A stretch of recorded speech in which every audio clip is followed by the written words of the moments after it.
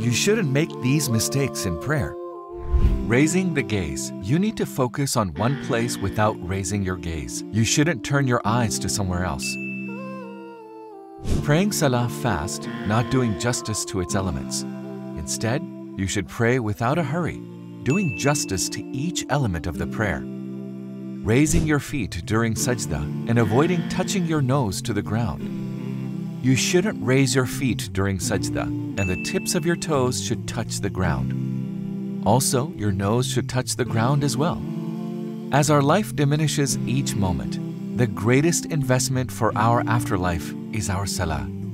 We wouldn't want to appear before our Lord without our salah, right?